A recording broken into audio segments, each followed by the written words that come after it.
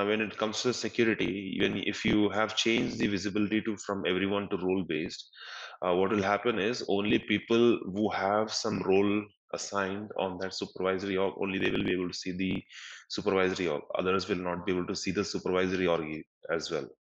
Now, for you to control, now for the others, I'll tell you. I mean, even though she used an analogy where she said Pfizer and Amazon, which is a very rare scenario where you won't see two entirely different companies in the same tenant like Amazon and Pfizer. However, there are organizations that use a federated model, meaning uh, in one tenant there will be multiple organization structures that will have no relation with each other, meaning this will have their own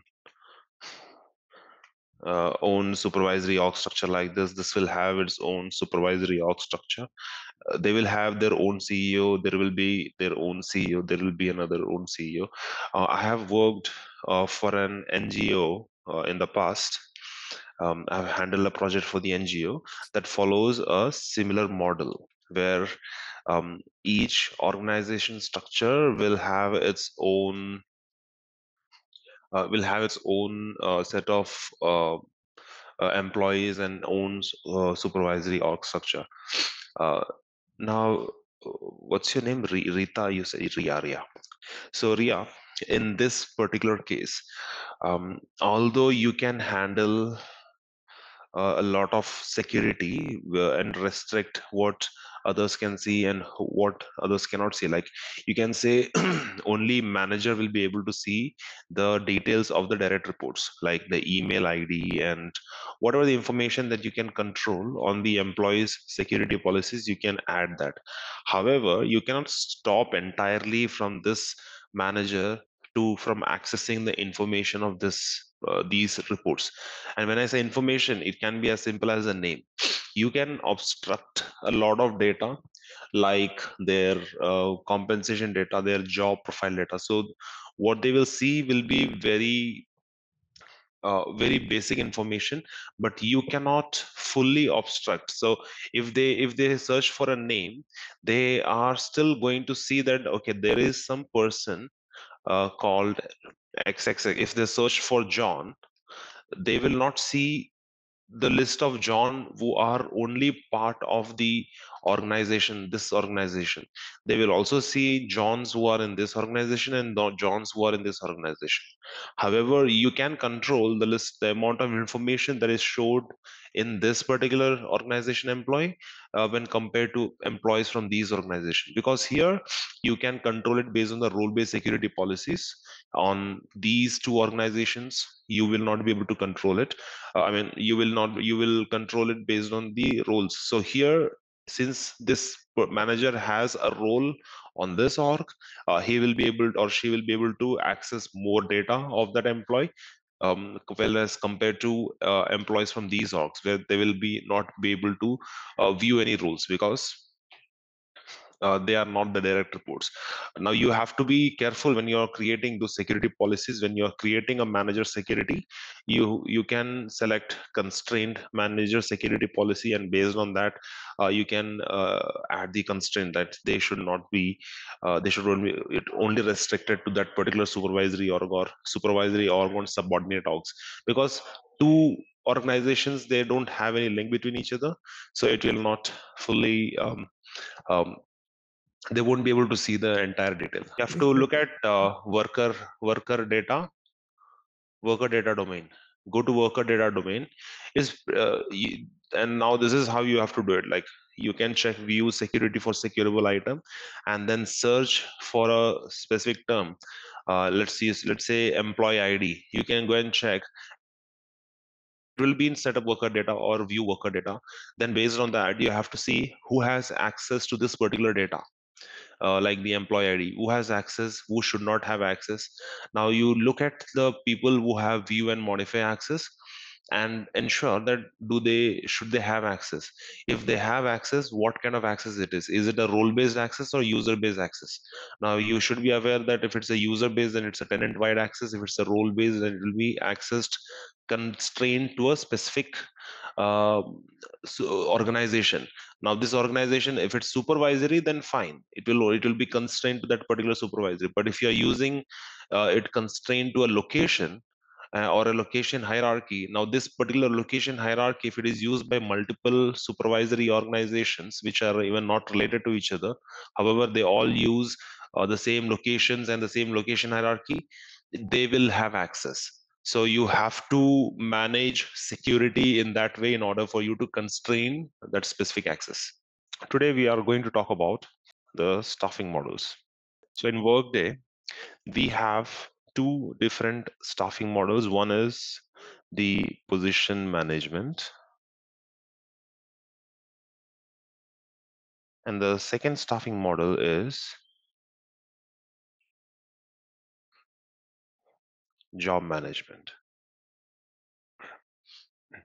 Now, whenever you create a supervisory organization, you will have to determine which staffing model will that particular supervisory org will use. Okay.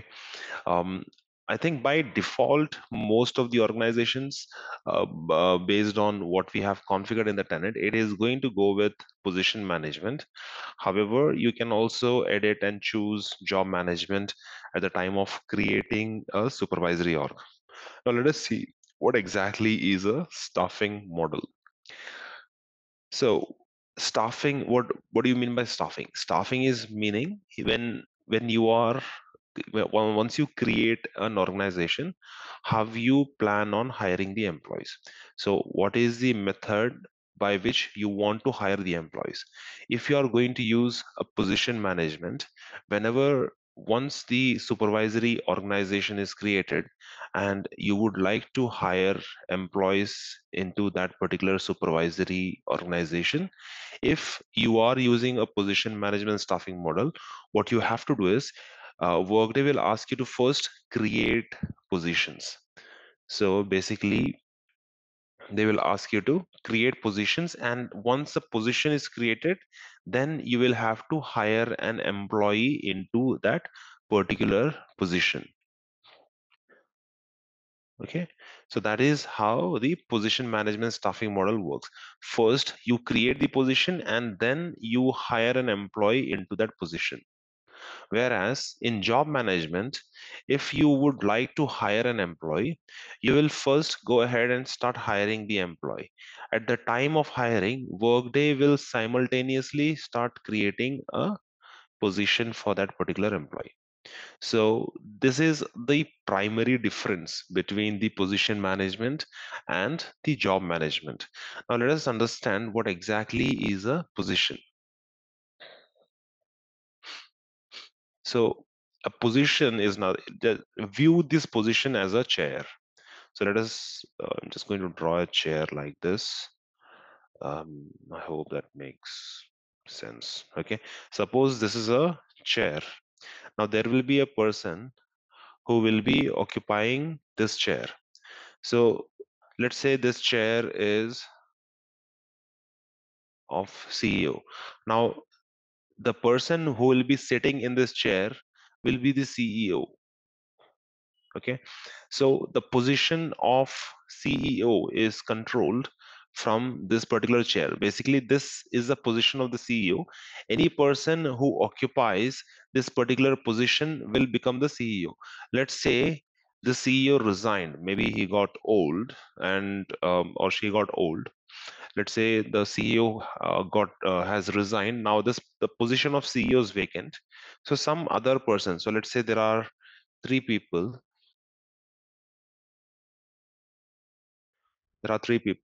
and right now there is one CEO who is holding this particular position. Okay, so earlier it used to be in Amazon, the CEO of Amazon was Jeff Bezos, right? Now the CEO is somebody else, it's not Jeff Bezos. So CEO Jeff Bezos retired as the CEO of Amazon, and somebody else is now holding that position of CEO. So basically what you understand, so this person went here and he became the CEO. So basically what you understand from that, A position is basically what defines a position. A position is what defines this CEO. It's not the person. So any person who comes and sits in the or occupies that particular position will become the CEO of Amazon.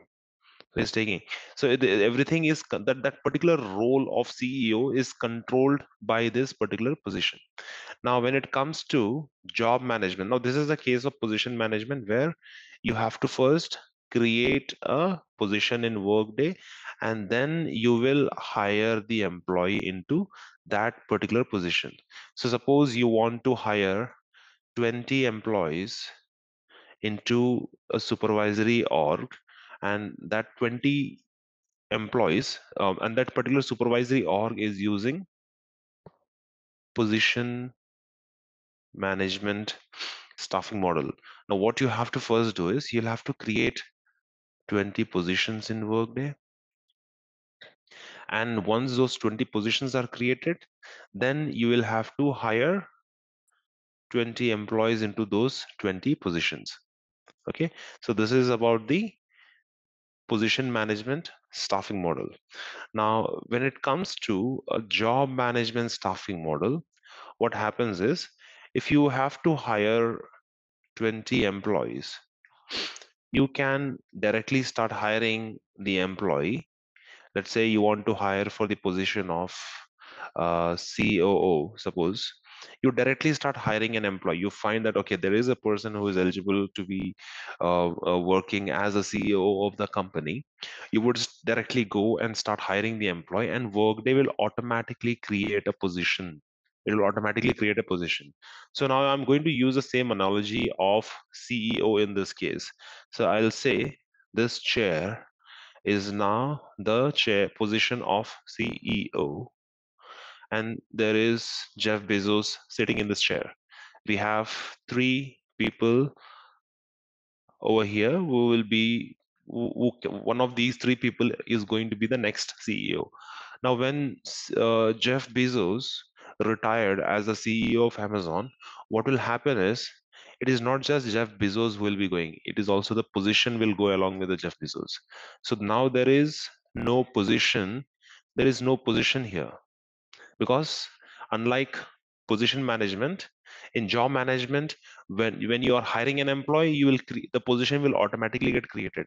So when the employee will leave that position, that particular position will no longer be available. It will not be a vacant position like in position management, because in position management, when an employee leaves the position, you have an option to close the position, or you can leave it vacant for someone else to come and occupy that particular position. Whereas in job management, when an employee leaves a particular position, the position will also go away. So now if this particular person is going to be appointed as the COO of Amazon, this person will be moved to this new supervisory org where the COO will be stationed. And there are two ways. Either most in most cases, this particular employee's existing position will be converted to the position of CEO. I mean, basically, you will change the roles and responsibilities of this person, and that particular employee's position is going to be used here. Okay, you'll just change the details, the roles and responsibilities of the position from COO to CEO. Okay, so that is how the position job management works, where you don't have to create a position; the position will be automatically created. Okay, so that is the very basic explanation of the difference between the position management and the job management. Now, let me also explain you the difference between what is a job, what is a position, and what is a job profile in Workday. Okay, now in Workday, whenever you are creating a position, you'll be coming across this specific requirement of entering a job profile. So in Workday, a job profile will determine, or it will define, the roles and responsibilities and characteristics of a particular job. So let's say you have a job profile of manager. Okay, now what will be the roles and responsibilities of the manager? Roles and responsibilities, skills, certifications, okay, languages that they should know. Okay, there can be a lot more details that can be tracked as a part of this job profile. Now for this particular job profile of a manager, okay, so there is a manager job profile, and these are the roles and responsibilities and skills and certifications and languages and education, etc., etc., etc., that is required for a particular job profile of manager. Now when you are creating a position, you will have to select the job profile to be assigned on that particular position. So let's suppose you are creating a position called XYZ. Let's say XYZ is a position number. Now, when you're creating a position, it will ask you to select a job profile. If you select the manager job profile, this particular position XYZ will be a manager position, because the roles and responsibilities of a position will be determined or will be defined by the job profile it is using on that particular position. So a job profile will scale, or a job profile will determine what is the roles and responsibilities of that particular job, and the position will, when you are creating a position, the job profile defined on that position will determine what are the roles and responsibilities of the person who will be occupying that particular position. Is it clear? So let's say there is this position P001. Okay. Now in this particular position, if you assign the job profile of CEO, this position will be anyone who will occupy this particular position, they will have the roles and responsibilities of CEO. But if you remove the CEO and change this to, let's say, um, accountant, this particular position, anyone who will occupy this particular position will be having the roles and responsibilities of an accountant, not the CEO. So a job profile will define what should be the roles and responsibilities on the position, not the position will automatically not define it. You will create a position. So position is like a chair. So a position is like a chair. The what should the person who is going to occupy this particular chair, so who will be sitting in this particular chair, the person who is going to be occupying this chair, what should be the roles and responsibilities of that person will be determined by the job profile. The position is merely a chair for someone to come and occupy it. So in both the cases there will be a position. The only difference will be is, in position management you will have to first define the position. You have to first create a position, and once a position is created, only then you can start hiring an employee into that particular position. Whereas in job management, you will create positions simultaneously. So Workday is going to handle the creation of position. You just have to provide the details of the position, or you just have to provide the job profile and it will automatically create a position. You don't have to worry about creating a particular position. Now, you might be thinking, in both cases, if we are going to use a position, why do we even need a staffing model? Why do we need position management? Why can't we just go ahead and start using job management? It sounds very easy, because in both cases, we are anyway going to create a position. So if the position is going to be there anyway, why don't we go and always use the job management staffing model? It looks way better um, than the position management. Now I'll explain in what scenarios we will be using position management and in what scenarios we'll be using the job management staffing model. So in position management, when you are creating a position, you have a lot of control, or the organizations have a lot of control on the number of positions that are created and how many employees are being hired in that particular organization. Okay, suppose it's a big IT company, and every year there will be some budgets allocated. So let's say this company has about 1,000 employees in that particular organization. Let's say there are 1,000 employees. or maybe 10,000. Okay, let's take a big company. Um, let's take Google, for example, or you can also take Amazon, for example. Yeah, maybe Amazon. We'll use Amazon because we have been using Amazon as a example. So in Amazon, suppose we have 10,000 employees in Amazon. Every year, every year, every before the start of the financial year, every company will do a budget. So this budget is basically going to define how many employees we basically have, or basically it is the positions headcount. It will do a headcount report. So now this year we have 10,000 employees. And the current compensation of each employee is this. So if we multiply 10,000 employees, and if we add this compensation, the budget for this year is, let's say, um, if we have to pay the compensation for every employee based on the current employment and the current compensation, it is going to be, let's say, about $700 million or $900 million. I'm just giving a superficial value here. Okay, just for the employees. Let's not take 900 million. Let's take maybe 500 million. Okay, let's suppose 500 million is required to pay the salary of all the 10,000 employees for that particular year of 2024 to 2025. Now, suppose Amazon is not doing very well. Every year, Amazon will also have a budget set aside based on the current previous year business and the next year projected business, and based on the roles, or based on the direction the company is planning on going.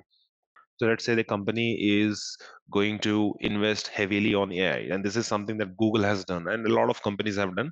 All companies are basically focusing heavily on the artificial intelligence aspect. So they are deploying a lot of teams specifically for AI, to develop a lot of AI, because they all want to be in the race. Okay, so because of that, what's happening is they might have to, from these 10,000 positions, they might have to create an additional 1,000 positions just for this AI roles, so that they can hire employees for AI. Now, even when they are hiring these 1,000 employees, 1,000 additional roles, maybe because AI, this is the latest technology, and the talent is scarce, and it is difficult to fill these roles. Whomsoever you are filling on these 1,000 roles, they will be pretty expensive to fill. So you have to pay them very high salaries in order for them to come and join and start working for you. So the company might take a decision saying that, okay, from the list of 10,000 positions, we might have to lay off 1,000 employees from this 10,000, and then create positions for this 10,000, so that we can balance our budget for this year. So we have an allocated budget of 500 million. So we need to get rid of 1,000 employees so that we can still keep the budget as same, so that we are not going over budget. Okay, I'm just giving you some of the specifics that happen behind the scenes when they come up with these decisions. Now they have decided they are going to lay off these 1,000 employees. Okay, now when they do that, when they do take a decision like that, if they are using a position management staffing model, what they will do is they will say, okay, now there are, for these 1,000 positions, they have two options. One is, let us close these positions. So when they close this position, basically, if an employee is already occupying a position, they cannot close this position. So they will have to first terminate the employee. At the time of termination, Workday is going to ask, do you want to still keep this position? So if they say that, yes, I want to keep this position, that particular position is going to be left open or vacant. for someone else to come and occupy that position. So either you are laying off 1,000 positions and keeping that 1,000 positions open, meaning now there are 1,000 vacancies in your company which you can come and fill. Or if you are going to close those 1,000 positions at the time of termination, basically you don't have any vacancies, zero vacancies. There were 1,000 positions, you terminated 1,000 employees, but those 1,000 positions were also closed. So in position management, basically what that means is you have a lot of control on the position. You can control how many positions are being created. So let's say every company will have a cost center manager. So every employee will be assigned to some cost center, and there will be a cost center manager associated with that particular company. Whenever a request goes for creating a position, so when you initiate a create position transaction, the cost center manager will have to approve it. And this is how most organizations who have a position management will configure their system. Whenever you initiate a create position, it will first go for an approval to the cost center manager, because the cost center manager will have the budget for that particular year. So the cost center manager will determine, should I allow this particular position to be created or not. If the request is denied, the position will not be created. And unless a position is created, you will not be able to hire an employee into that position. So basically you are controlling how much budget can be allocated for a particular year, and how many positions are going to be hired in that particular fiscal year. You will not be going more than the required number of positions. You will basically be able to control the budget. But it's not just the budget that you can control. You can also control a lot of other details, like when you are hiring a position, where that particular position is going to be hired. So the location of that position, the location, what type of employee, is it a full-time worker, or if it's a part-time worker, if it's an employee or a contractor or a contingent worker. Okay, like this, the location, the employee type, the worker type, and a lot of other details can be controlled when you are creating a position management. And for each position you can control it. So let's say in that 20 positions, you want 5 positions to be created in the US, 5 positions in the UK, and 10 positions in India. Suppose you want it in this way. Now what will happen is, when you create those 5 positions in the US, you will only be able to hire these 5 employees only in the US.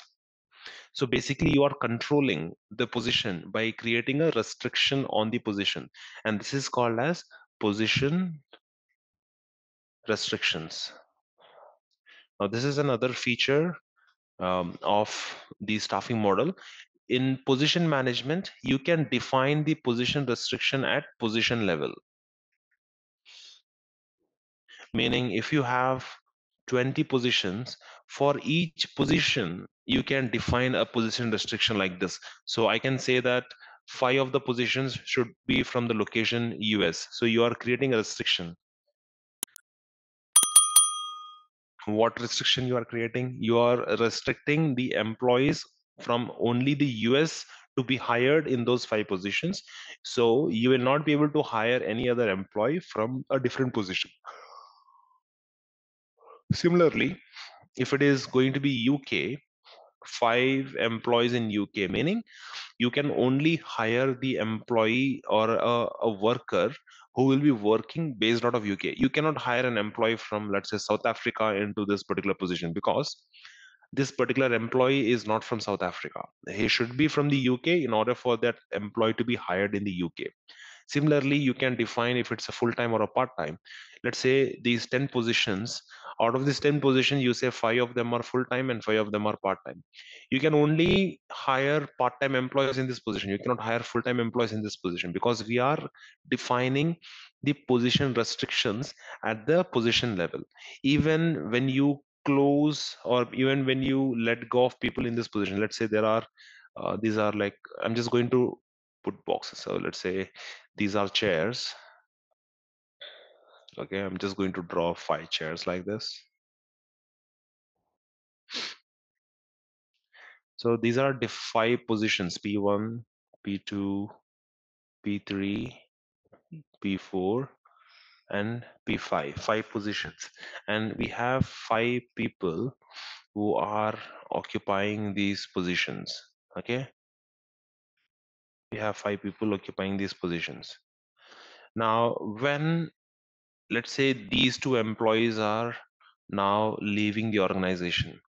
Now, when these employees leave the organization, you can choose to keep this position either open, or you can choose to close this position, or you can also choose to freeze this position. We will get back to what is a freeze position later. For now, understand, if you keep the position open, what does that mean? Now this employee left the organization and you have another new employee who you hired. So let's say there is another new potential employee who is interested in this position. So this employee is leaving the position and this employee will now come and occupy that particular position. So in net rate, the position is still open, the position is still there as it is. It's just that the person who is occupying that particular position is changing. So initially it was some other person, that particular person is no longer occupying that position. Now a new person is going to occupy that particular position. However, if for this person is leaving the organization, instead of keeping the position open, I choose to close this position. So this position will be closed, meaning there is no longer any position. There is no P2 position. This position is now in a closed state. Now, what is the benefit in having an existing position open so that a new employee can occupy that particular position? It comes with, it's called the position history, basically. So in position management, you can retain the position history. Now, basically, if you are going to retain a position history, if you retain it, it will have the entire history starting from when this position was created, who was the person who occupied that particular position, so who was assigned, who is the incumbent of that particular position, when that particular person left the organization, who is the current holder of that particular position. Okay, you will have that entire history. So if you have a very old position and you have people who come to that position, who leave that position, you can report on that particular history. You can have, as of this particular date, who was holding this particular position, who is holding the position currently, when was this position created. You can report on all these details in position management. Now when it comes to job management, you can still create position restrictions, but it will not be on the position level, it will be at the organization level. You will create a single restriction at the organization level, and all the positions that you hire on that particular for that particular supervisory org, all the employees will have to follow that particular hiring restriction that you have defined at the supervisory org. So job management does not have a lot of control on the number of positions that are created. Now, in what cases you will use the job management staffing model? Now, taking the same analogy of Amazon, let's say, okay, so now this is Amazon, and in the year, in the month around November, okay, starting September, October, starting October, what Amazon will do is Amazon will start hiring seasonal workers. Now, can anyone say why do they want to hire a lot of seasonal workers in the month of October, November, December, and January? Because we have a lot of festivals in this particular year, in this particular time of the year. We have um, we have Easter, we have Christmas, we have New Year, and a lot of festivals. So during this time, there will be a lot of orders on Amazon, basically a lot of gifting. So Amazon does not need a lot of employees during this time of the year. They need I mean, Amazon will need a lot of employees, specifically during this time of the year. And after once the January is done, they don't want that specific employee because the orders will now come down. But especially during these 4 months, there will be a very high number of orders. So if there are more number of orders, there is a lot of work, especially related to getting those orders managed, packing those orders, delivering there is a logistics involved. So basically they need a lot of workforce to manage this high volume of orders.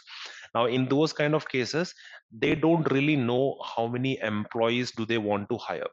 Maybe they based on the current projection, they might want to hire, let's say, uh, 500 employees, okay, based on the current projection.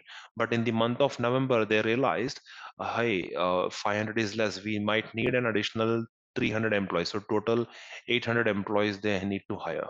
Now if they are going to use a position management staffing model, what will happen? They have to now create 300 additional positions, and then they have to hire those employees. So it will be a tedious task to keep track of number of positions that are created, to keep track of how many positions are now open, how many of them are closed. So instead of doing that, what they can do is they can opt for a job management staffing model. So if it is a job management staffing model, they don't have to really worry about creating these positions. They can hire. Today they have determined they just need 500 people. They hired 500 employees. Now, in the month of November, they say they might need additional 300. They will hire easily additional 300 employees. Because in job management, when you hire the employee, the position will automatically be created for that particular employee. So you will not have to worry about creating the positions. Now, in this case, you cannot control that each position, this position should be full time or that position should be part time. All of them will follow the same hiring restrictions, basically the location of the employee, the worker type, if it's a full time or a part time, if that employee is a if it's an employee or if it's a contractor.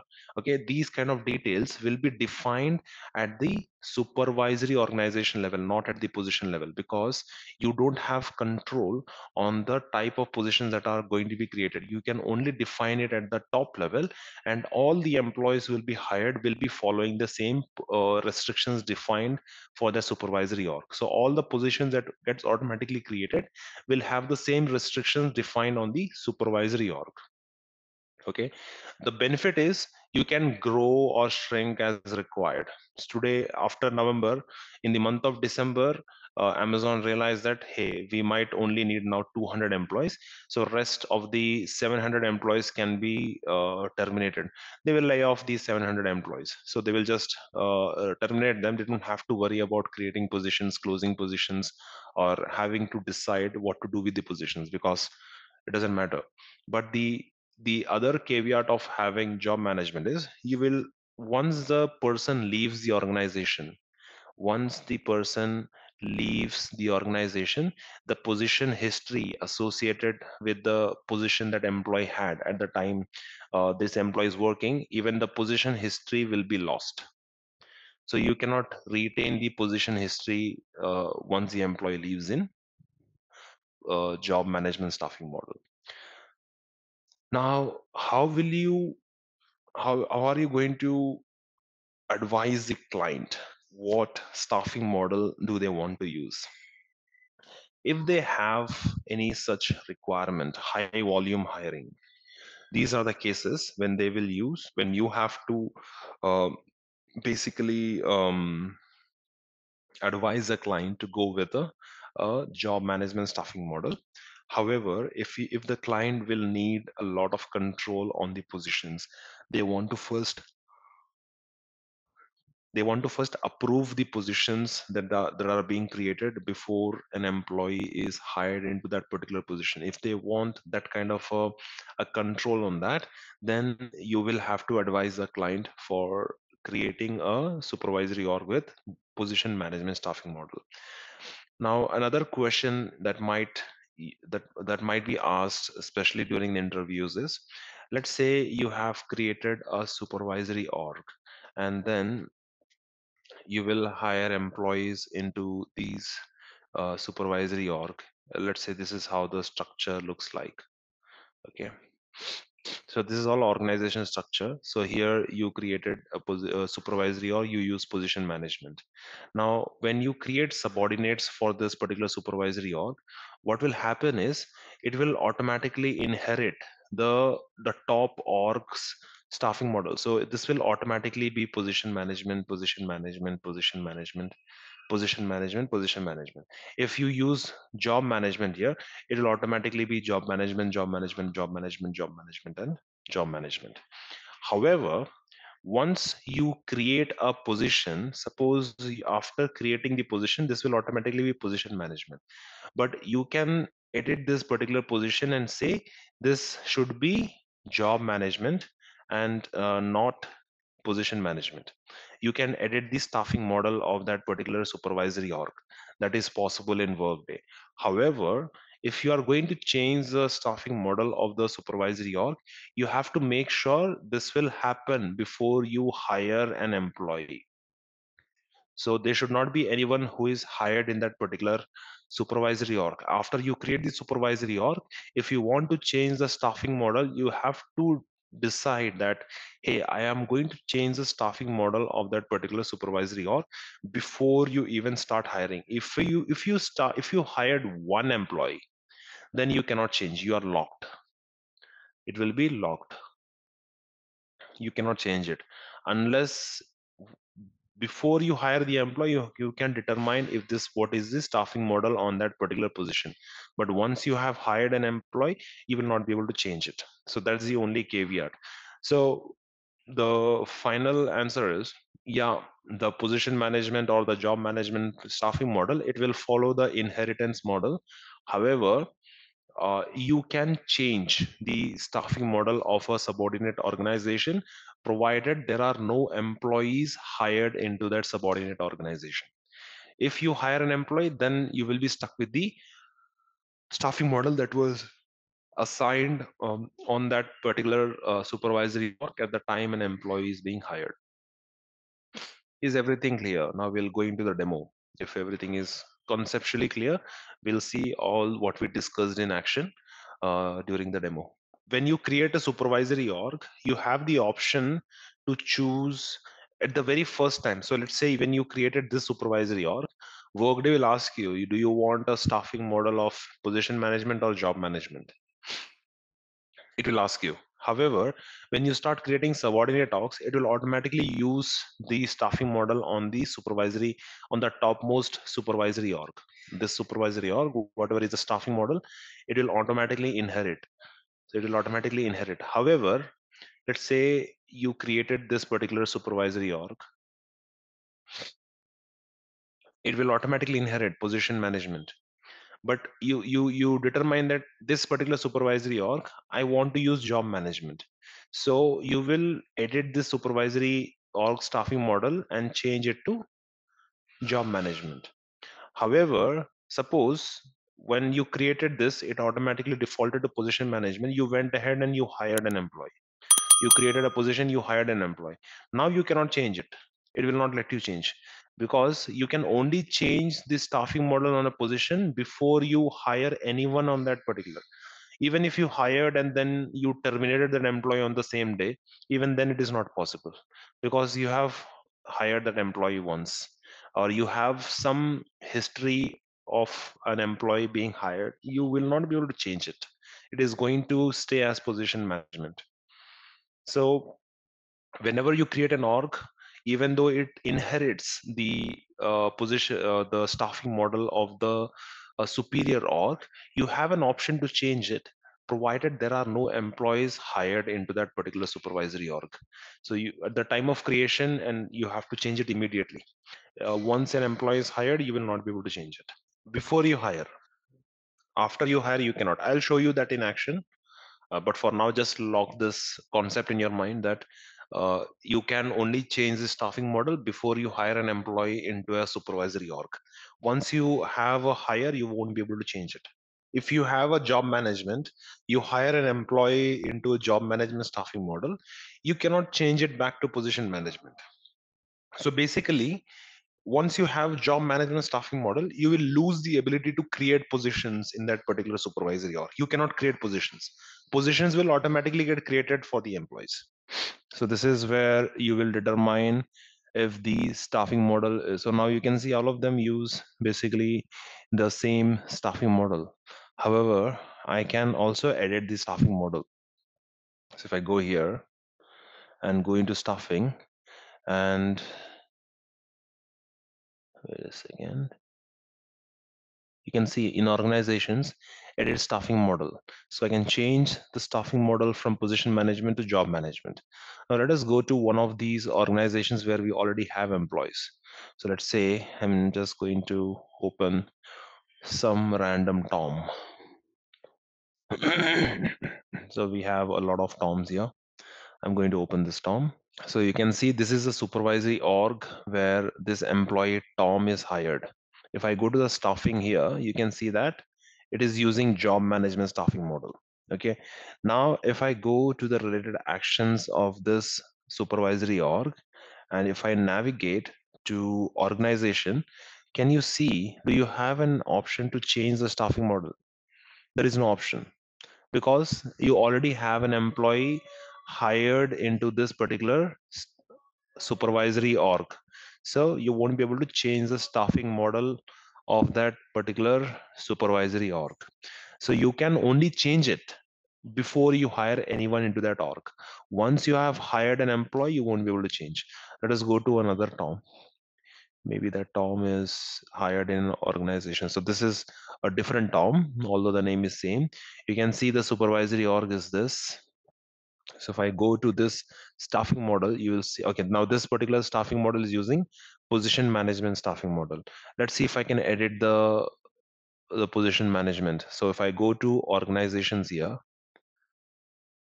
you see the option to edit the staffing model is not existing in this particular organization. The reason is the there is an employee who has been hired into that particular supervisory org.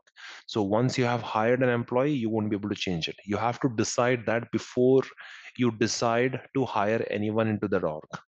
Once that is done, then there is no way you can go back to a different staffing model. You have to create a new supervisory org entirely.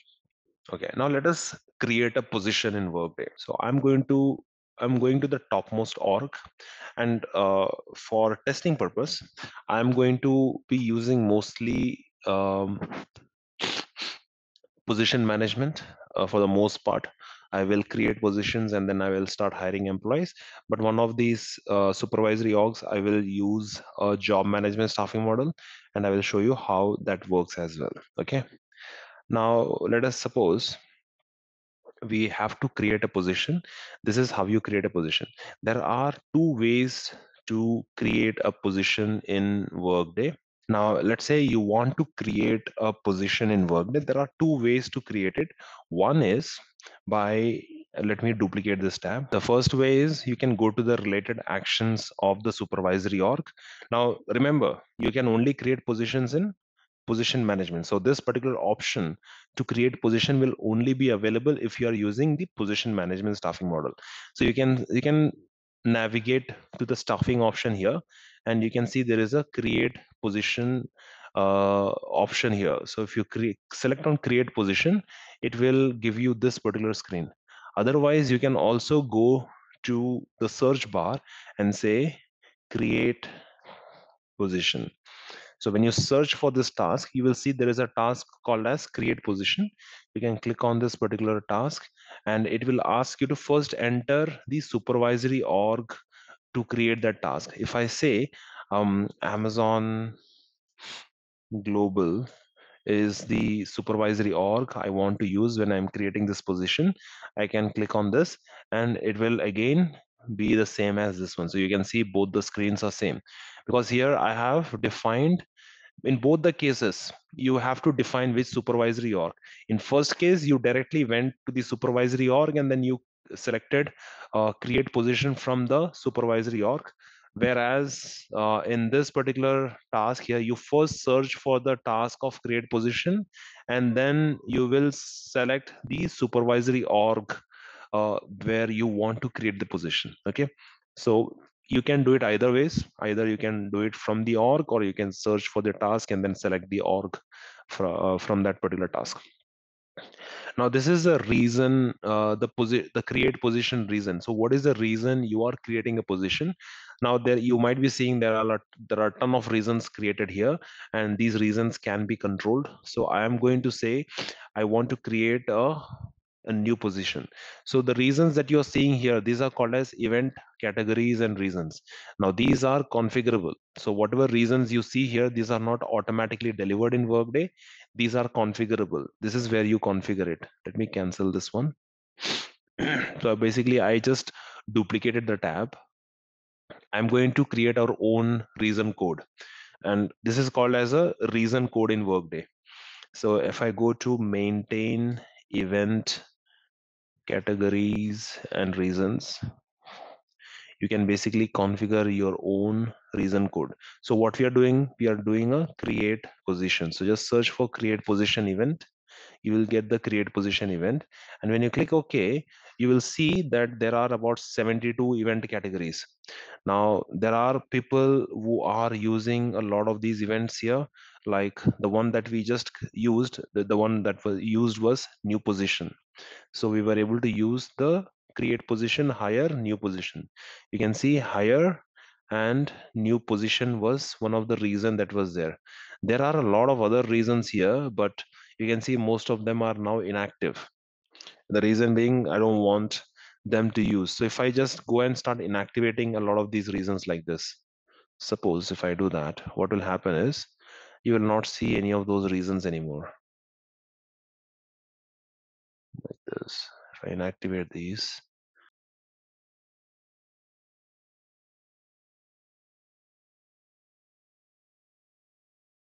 can directly inactivate it here. So I'm just directly inactivating the ones that I don't need to use. Okay, so let's say if I inactivate all these here like this. Oh, there's a lot of reasons I don't want to keep doing this activity only. I'll just create my own one. So if I say AMZ create position, and I will say here in the reason AMZ new hire. I can say another one, AMZ add headcount.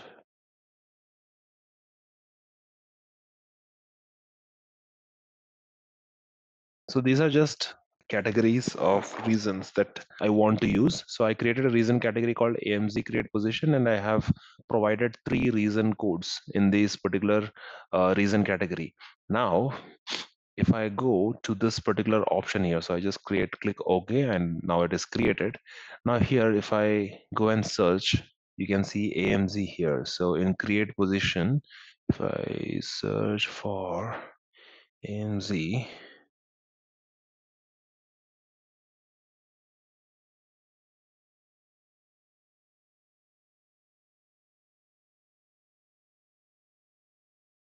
I'll just select as manager reason.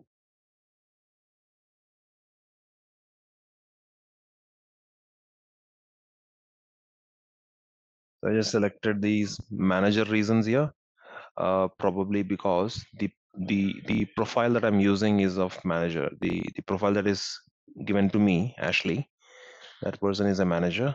So let me see if it is now available here. So now you can see it is available. So AMZ create, I'll use one of the reasons that I use. So I'll just say new hire. Now, when you look at the history of that particular position, you can see that the reason code used for creating this position is AMZ new hire. So it basically drives the reason codes when you are creating position. But other than that, there is no other impacts to using the reason codes in Workday. It is basically to deter to control, or it is for what we say we can define multiple reason codes, and then it is good to use the correct reason code when you are doing a specific transaction, so that when you go back and check the history, you know what is the reason you did that particular transaction. So most companies will define a list of reason codes which you can use when you are creating a position or doing any other transaction. If a reason code is used, you can specifically understand, okay, this particular activity or this particular transaction was done to do this particular task. So here in this case, I'm doing new hire as a task, so I have defined a reason code for that. The job posting title, so I am going to create a title called as Workday Consultant. So this will be the title on the position, and how many positions I want to create. Let's say I want to create 3 positions in Workday. The next is the availability date and the earliest hire date. So the availability date is basically from which date this particular position should be available in Workday for hiring. So from which date you will be able to see this particular position in the supervisory org. If I select the availability date as, let's say, if I select today's date as the availability date, this particular position will be seen in the supervisory org by the manager starting 20th of March, because I have selected 20th of March here. However, if I select 1st of April, until 1st of April, this particular positions, so I'm creating 3 positions. These 3 positions will not be available for hiring until the 3rd or until the 1st of April. Now, the earliest hire date. So you have the positions available. What is the earliest date you want to hire an employee? I can say I can start, the position is available from 1st of April. I would also like to start hiring employee on 1st of April, meaning what should be the hire date of the employee? Can it be 1st of April? If you define the earliest hire date as 1st of April, you will be able to hire an employee as of 1st of April. Okay, so that is the difference between the earliest hire date and the availability date. Now, what I did here, I changed the earliest hire date to 20th of March, but the availability date is on 1st of April. So what will happen? It will give you an error because you cannot hire an employee on 20th of March when the availability date is in the future. So it will not let you submit. It will give you an error. It says the earliest hire date cannot be before the availability date. So you have to have the availability date should be on or after the, sorry, the earliest hire date should be on or after the availability date. You can have the availability date as 20th. So you basically, from 20th you can start your hiring activities. Like you can, if you are using recruitment, you can post these jobs on the job portal, and then you can start attracting applications.